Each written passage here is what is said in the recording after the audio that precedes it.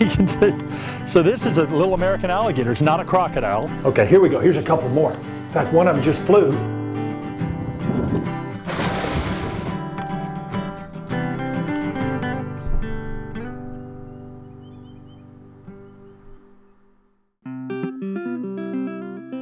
Species survival can be summed up in three major categories. Animals need to protect themselves, they have to find food, and most importantly, they have to find a mate.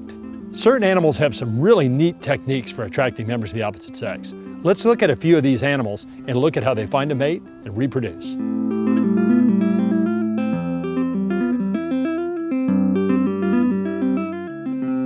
What a beautiful day in the low country. And you can tell that this habitat we're in has recently been burned. In fact, it was part of a prescribed burn. This trunk, you can see, is kind of charred up about this high, but this pine tree's fine. In fact, these woods are fine. And the idea is to burn off a lot of the ground cover, and it opens up quite a bit for warm season grasses and lots of different types of wildlife. But I'll tell you what I love about prescribed burns. It gives you a great opportunity to get out and look for snakes. And since a lot of the ground cover is gone, you can see a lot more snakes this way. So I thought what we'd do is get out, look around a little bit, and see what we can find.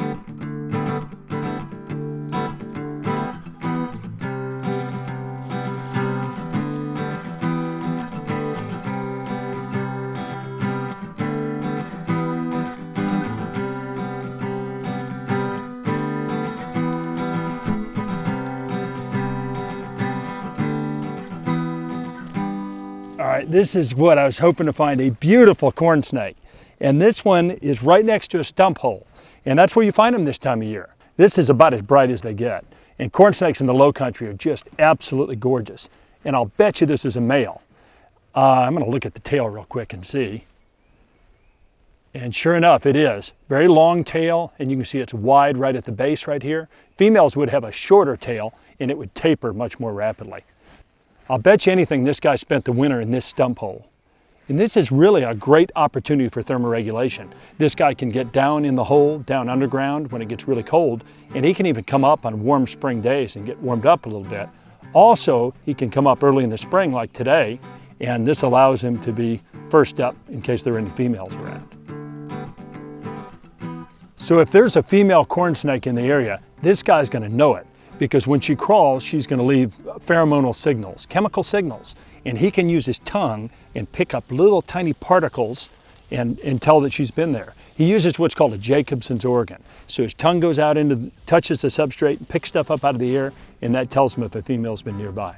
If he finds a female, he'll mate with her, and these guys have internal fertilization, so they mate like a lot of other animals do, and about 40 to 50 days after mating, she'll lay eggs. And she usually lays these eggs in an abandoned rodent burrow underground, or sometimes in a rotten log.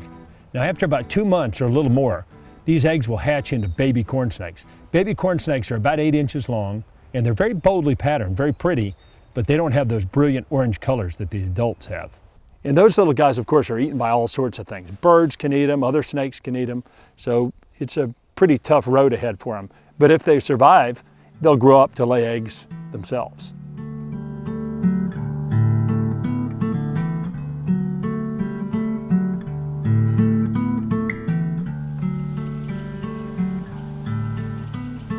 Bluebirds are one of the most recognizable of all bird species. And it's kind of interesting because we all think of bluebirds as being blue. In reality, if you were to take bluebird feathers and grind them up into particles, those particles wouldn't be blue. It's more about the way the light bounces off the feathers that gives them that blue hue. Bluebirds are members of the thrush family, so they're really related to robins. But I'll tell you what, every time I see a bluebird, I'm impressed by it. They have beautiful color, and it's just neat to have them around.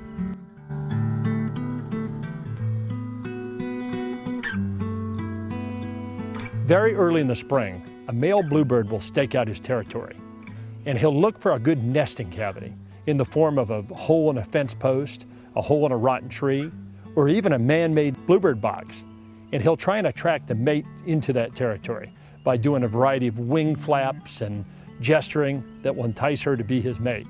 Once the pair is bonded, they start to build a nest together. And they'll collect straw and grasses and things like that, and they'll line the inside of the cavity with that. Bluebirds like open habitats. They love fields like this. And we've got a whole bunch of man-made boxes around here, a bunch of bluebird boxes. Let's check some of these and see if there's anything in them.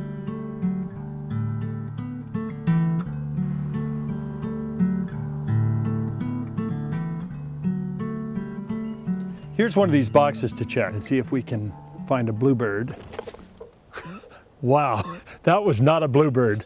That was a chickadee. Yep, and sure enough, if you look at this nesting material, you can hear chickadees just calling away in the background. Obviously irritated us for getting into its nest. And you can tell by all these mosses and lichens and things instead of straw. And sure enough, not only is it a chickadee nest, but there's a bunch of little babies in it. It looks like one egg and then several little babies. And I'm going to be real careful with these because I don't want to disrupt the nest. But let me close this back up. And we don't want to harass it too much. So let's go see if we can find a bluebird.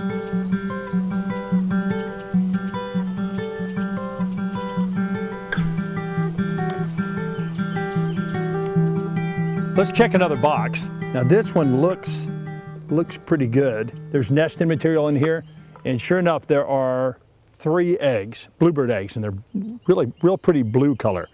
So females will lay 4 to 6 eggs, and it's not like they lay them all at once. I mean, they lay them, and then a couple days later, they may lay another one, and then eventually they have the full clutch. Once they have the full clutch, then they will start to incubate them. And it's going to take them probably 12 to 14 days to incubate, and then the little guys are going to hatch out. Now these young are going to fledge in about 3 weeks. But that makes sense, actually. They're pretty vulnerable in this nest to snakes and other predators. So the idea is get the babies out, and they won't all stay together. So they'll fledge, they'll kind of move out in the surrounding woods, but the work is still not over for the parents. They still have to help take care of those young. They'll collect insects and feed them, and they'll actually go to them where they're living in the surrounding forest to feed them. So a pair may have a second clutch or even a third clutch if conditions warrant it. It's really kind of cool how nature regulates itself. So if conditions aren't right, there aren't sufficient bugs or the habitat's not sufficient for them, then they won't have another clutch. One of the things we can do is we can create more of these man-made nesting boxes. I mean, boxes like this work great because there's a limited number of boxes in nature. And so bluebirds will definitely take advantage of this. It's warmed up considerably, and look at this grove of coral bean. I mean, this is a beautiful plant. And coral bean this time of year has these beautiful tubular flowers. In the fall or late summer, this thing will develop these little coral beans, bright red seeds. Provides beautiful color in the spring and then also late in the summer. There is a lot of commotion back here. This is one of the rookeries on Spring Island. And this one is completely surrounded by water, so it's a great place for these birds to nest.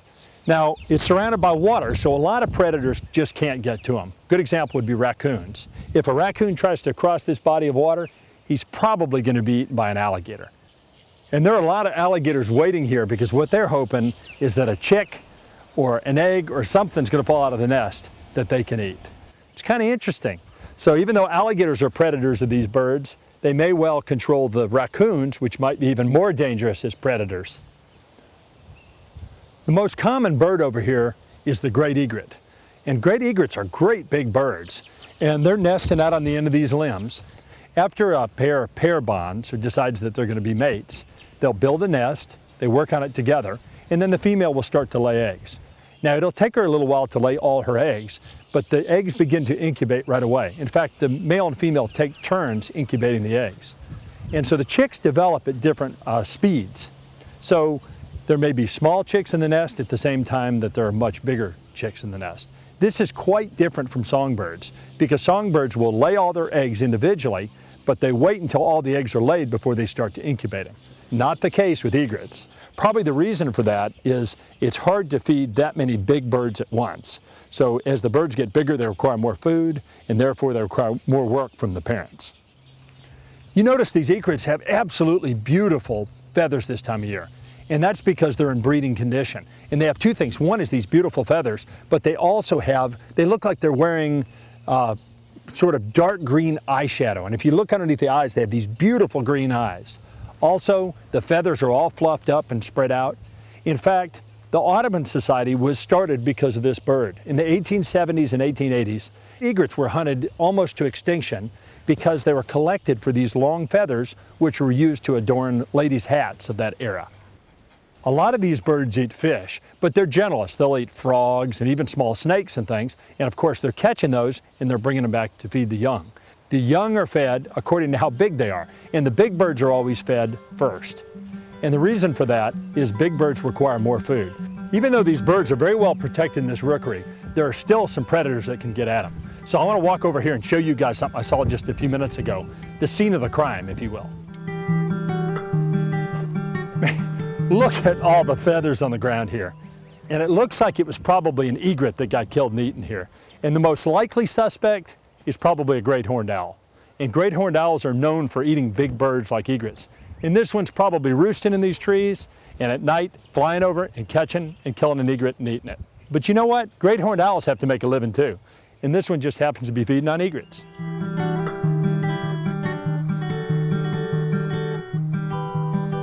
Okay, this is a neat little plant. This is one called Nidosculus stimulosus, or tread softly.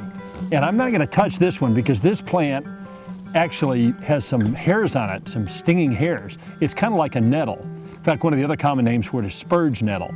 And if you touch this, it really irritates your fingers. But it's got a beautiful little white flower, real pretty.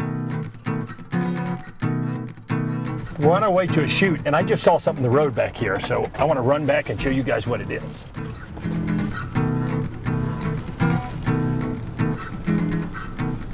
Right here.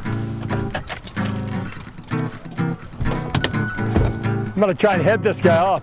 He was actually kind of running across the road a second ago, but now he sees us, so he's going to stop. And I keep saying he because I'll bet you this is a male box turtle. Males typically have reddish eyes, a lot of color on the head, and I'll bet you if we flip him over, yep, sure enough, this guy has a scooped out plastron. The plastron is the lower part of the shell, the carapace is the top. But this plastron is scooped out because it facilitates mating. So males definitely have that little bowl-shaped plastron on the lower part. Notice reddish eyes. Some of them have bright red eyes. But this guy's got all this beautiful coloration on the head. And this guy's crossing the road. He's headed this way. So it could be he's out looking for a female this time of year. Early in the spring like this, box turtles are looking for mates. When he finds a female, they'll mate. And then the female will lay eggs. She'll lay 4 or 5 eggs. She digs a hole in the ground with her back feet, deposit the eggs into that hole, and then they incubate for 2.5 months, something like that, before they hatch. When a female turtle lays her eggs, they're still in great danger because a lot of predators will dig up turtle nests. Raccoons, skunks, all sorts of things will dig them up and eat the eggs. Of course, eggs are very nutritious and they taste good to a lot of animals. So even though they're dug in the ground and the female does her best to disguise the nest, they sometimes are eaten by predators. If the eggs do get a chance to hatch, what they typically do is hatch in the nest and then they remain there to the fall and spring. So they just sit in the nest, rely on the embryonic reserves, the yolk sacs that they have, and then in the spring when conditions are better, they can emerge. Baby box turtles are about that big around, and they're very flattened. They don't have that cool dome shape that a lot of box turtles do. So they look quite different. They look more like young water turtles. Box turtles deal with a lot of predators. Fortunately, they have this hinge and they have the ability to close up. So even when a coyote or a bobcat or a natural predator or even a dog messes with them, they can usually close up to protect themselves. This box turtle was headed in that direction. So when we came around him, we gave him a wide berth, and what we're going to do is release him in that direction. Keep in mind, this guy's headed somewhere, so it's very important that I take him back in the direction that he was going.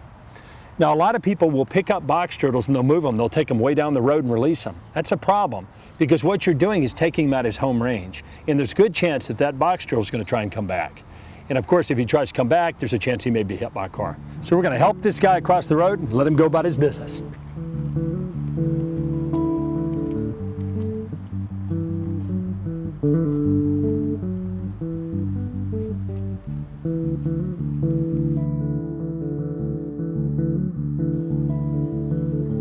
A lot of lizards are looking for mates this time of year. And I've been seeing some lizards hanging around on these fence posts.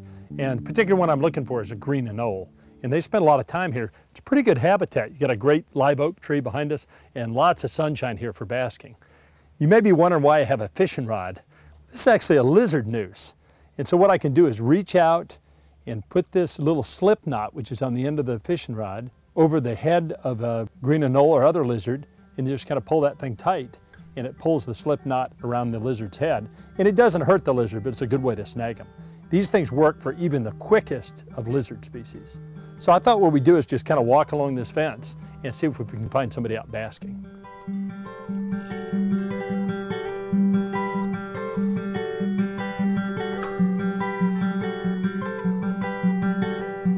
Okay, here's a couple of males. It looks like they're caught up in some sort of territorial dispute.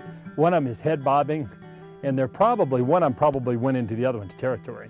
And I'm saying they're both males because look how big they are. Females are noticeably smaller than this. So I'm gonna noose one of these guys. See if I can take this over his head. And there we go, and I got him. And so I'll get this noose off real quick. Sure enough, it's a male. And this guy's shedding his skin a little bit, so he's got a pretty good pinch on my finger. Let me pull this noose off. And so this guy is shedding his skin. And he's kind of a biter too. You know, they're not very big lizards, but they pinch pretty hard for their size. Okay, you see the skin starting to peel off right here? And this guy will slough the skin off the entire body. In fact, the tips of the toes will even shed. Okay, so it's a male. I can tell by this dewlap right here. And this guy was doing push-ups, and he was actually showing that dewlap. They will blow their bodies up and look as big as possible. And this is a way to tell other males to back off. This is my territory. And if the argument continues, these guys will actually lock jaws and start to fight. Sometimes, I mean, I've seen them throw each other off the top of trees or off fence posts and all sorts of things. It's actually quite spectacular. So this male his territory, and maybe it's the other guy's territory, but it may be, you know, as big as 30 or 40 feet across. This guy has a tree right next to the fence here, and he may use that as his territory. If any other males show up, he's going to run them off. He may have 4 or 5 or more females that are in the same area, and he will try and keep other males and any other anoles that aren't females out of his territory. Now these guys change color. It probably has less to do with matching the background and a lot more to do with mood and temperature. A lot of times they'll be on a brown tree trunk, and if they're warm and they're feeling good, they're going to be a bright green color. If they get stressed or get really cold, they tend to turn kind of brown. I'm going to let this little guy go. I'll bet you anything we can find a female if we look. Because if there's a male around and this is the territory, there are probably some females here too.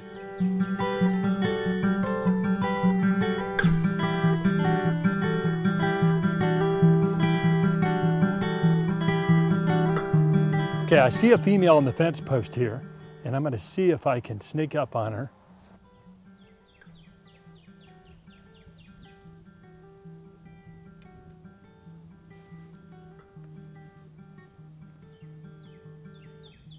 And she is just fine.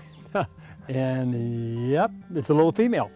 And I can tell because there's a dewlap, but it's not very pink and it's not very big. And also by size too. So she will probably lay several clutches of eggs throughout the year. And as I said, just 1 or 2 at a time. She's very dark and she's much cooler than those males were. And it's probably, since she's cooler, she's a much darker color. Okay, well, let's let her go. And I'm just put her back where we caught her.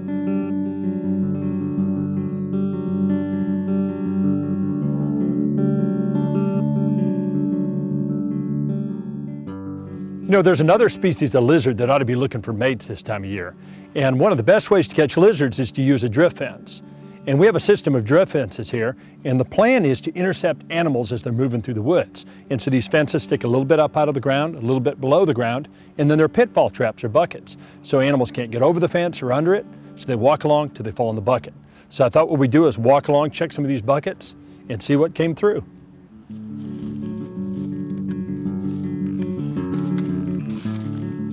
Yeah, this is exactly what I was hoping to find. In fact, there are 2 in here. And I'm going to go ahead and start. I'm going to get one out at a time. It's kind of hard to handle both of them at the same time. And this is a broadhead skink. And I absolutely love these guys. Right away, I can tell that it's a male. And I can tell that because look how big the head is. In fact, the name broadhead skink comes from the fact that the males get this wide head. And this head is good for a couple things. One, crunching up beetles and things. But also, especially this time of year, it's very good for fighting with other males. And I can tell that this male is in breeding condition because of this bright orange head. So this time of year, his head gets brightly colored, and this is to signal females and also to signal other males that this is his territory and to back off. Now, broadhead skinks have really impressive muscles in their jaws. And like I said, this is very good for fighting with rival males. And skink fights are pretty spectacular.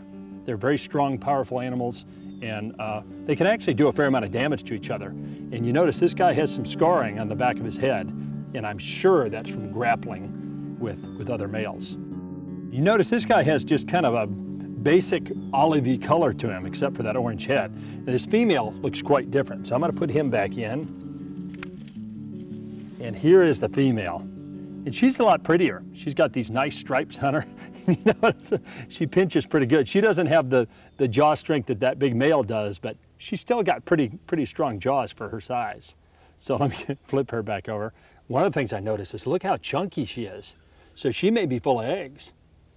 And when she's ready to lay her eggs, she's going to find an area underneath a rotten log or in an area of a leaf litter or something like that where it stays nice and warm. And she'll lay 10 or more eggs, and she'll actually protect those eggs. She'll stay with them and brood them.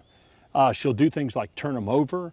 If one of them gets fungus or starts to die off or something, she'll take that and get rid of it and remove it from the clutch. And if certain predators show up to try and eat those eggs, she's going to protect them, which is pretty impressive. You know, most reptiles don't protect their young or their eggs. They just kind of lay the eggs and then take off, and they're pretty much on their own. Not true with skinks. They're pretty good parents. Now, when those eggs hatch, they're going to hatch into little tiny skinks about that long, and those skinks are going to have cobalt blue tails, just absolutely gorgeous animals. And young skinks are boldly patterned. In fact, we have 3 different types of large skinks around here. We have the broadhead skink, the southeastern 5-line skink, and then the 5-line skink. And all 3 of those species look almost identical as young. It's not until they get a little bigger that it becomes apparent which of the 3 species they are. You know, a lot of people think that skinks are poisonous, and actually they are. They have a toxin, a neurological toxin, so if a dog or cat eats a skink, it can make them sick. But they really pose no danger to humans whatsoever. And if they bite you, they're completely harmless. They eat certain species of harmful insects, and it's just kind of neat having them around. They're beautiful lizards. So I think what we'll do is grab this male, and we're going to let these guys go on the opposite side of the fence. I'm sure what happened is the male was probably following the female and I guess chased her into the fence, and they ran along and both fell in the same bucket. Kind of neat. So we want to make sure we let them go on the opposite side of the bucket, and we don't want to break them up.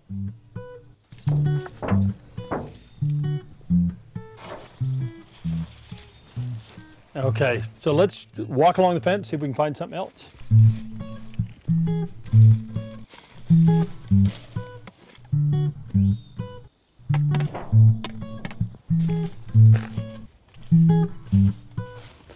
Now here is something really cool. This is a wolf spider, and in fact, it's a female wolf spider who has a bunch of babies on her back. Okay, I'm gonna corral her on the sponge and see if I can pick her up where we can see her. I have to be a little bit careful because these things do bite, and I imagine since this one has a lot of babies, she might be even more likely to bite. So this is very likely the Carolina wolf spider. It is the South Carolina state spider, which is interesting enough. But look at the babies on the back of this thing. So what happens is a female wolf spider will lay an egg sac, and let's see if we can get her back on the sponge instead on my hand. And of course it's filled with eggs, and she'll carry that around under her abdomen, and she'll drag it around for a long time. And then once those eggs hatch within that egg sac, the babies run up onto her back. And they actually cling to these modified hairs, which are on the back of the spider's abdomen, and they stay with her. And then eventually, as they get bigger and bigger, and they're about ready to be on their own, they start to look at each other as food. Spiders are fairly cannibalistic, and so they start eating each other.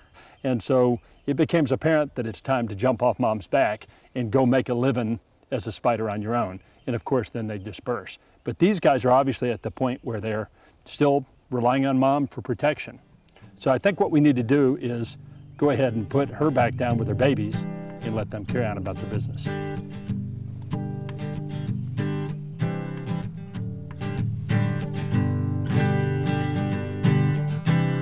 We've seen some great examples of reproductive strategies of low country animals, but of all the things that are most important for survival, finding a mate and reproducing are probably most important.